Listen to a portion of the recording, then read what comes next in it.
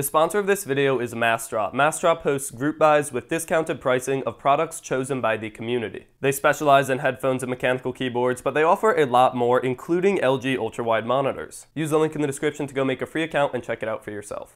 A couple of months ago, I reviewed the LG 34UC87, and I said it was the best monitor I've ever used. But that's no longer true. LG released the 34UC87C, which makes some improvements and lowers the price tag to under $1,000. This is the new best monitor I've ever used, despite the horrible model name. I want to start by talking about the improvements LG made with the 34UC87C over the 34UC97, but before I can get into that, I'm going to give you some context and go over the specs of the 34UC87C. We're looking at a 34-inch ultra-wide monitor with a resolution of 3440 by 1440 and a 21 by 9 aspect ratio. It's an IPS panel with good viewing angles, which is important because it's also curved. Each side of the monitor is slightly tilted towards the center, providing a more immersive experience in basically every single scenario. Alright, so on to the improvements. The first and biggest improvement is price. The new LG 34UC87C is now under $1,000. Its MSRP is $900, and they were able to lower the price tag because they decided not to include a Thunderbolt port, which in my opinion is a very good trade-off because I don't use Thunderbolt, but some of you would rather have the Thunderbolt in, but they still have the 34UC97,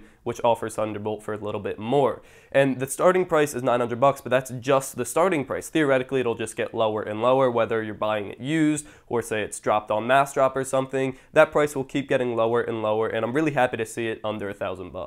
And I just want to clarify here, $999 is the list price, which means it's only going to start there. For example, LG's other ultra-wide curved monitor on Amazon is more than $300 below its original list price, so we could see the price tag of the 34UC87 going a lot lower than $999, and that's when you're going to want to pick it up, when you see it around $800. Another big improvement LG made was the stand. Gone is the hardly adjustable super shiny plastic stand on the 34UC97, and now we have an industrial looking plastic stand with a lot more functionality and adjustability. The biggest adjustable feature is height adjustment, but I don't want to give LG too much credit because it should have been there in the first place. With height adjustment combined with tilt, you get a lot of room to play around with, whether you want it really high up and tilted down, or just straight ahead, it'll work. At first I was a little disappointed it doesn't include pivot so it could go vertical, but then I realized that vertical curve would just wouldn't work really. Also with that new stand comes a default VESA mount. On the old 34UC97 you could get VESA, but you needed an adapter that you would like screw on to the monitor and then you would have VESA. But with the new stand you get VESA there by default, and that's better. So LG, thank you. I think I've said that line in another video.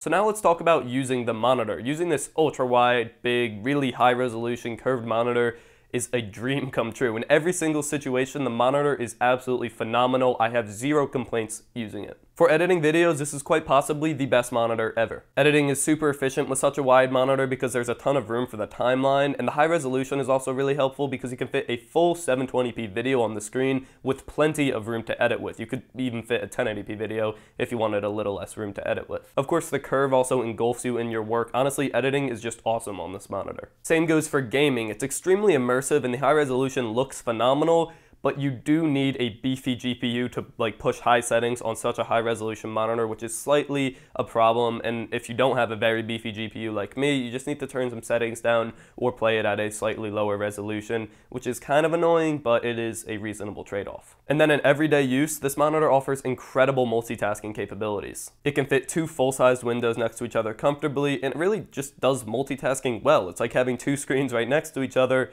but there's no bezel because it's just one screen.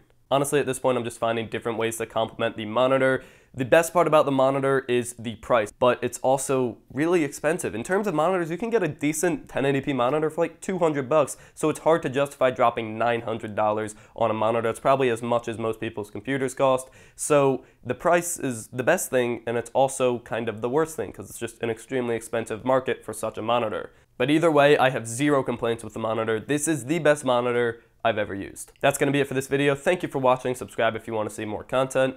And as always, stay classy.